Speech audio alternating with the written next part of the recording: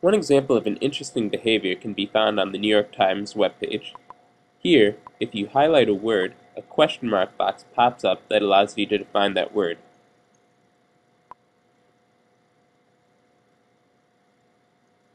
If you're interested in finding out how it works, you can always view the page's source, but it's a mix of HTML, CSS, and JavaScript, all of which could be responsible for the behavior you observe.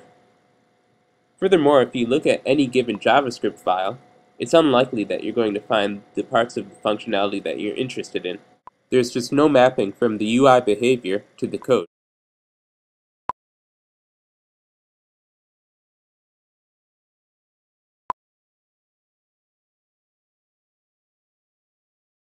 After the user finishes recording, FireCrystal pops up with a replica of the page that they just recorded.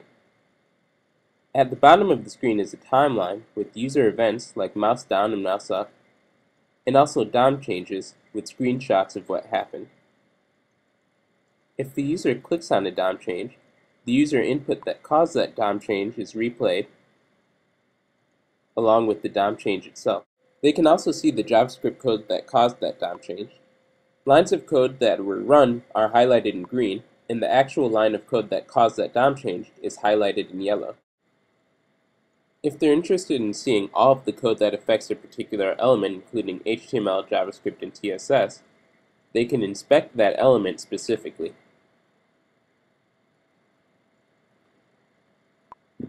This shows where the element was in the initial DOM, the JavaScript that affected it, and the CSS that affects it.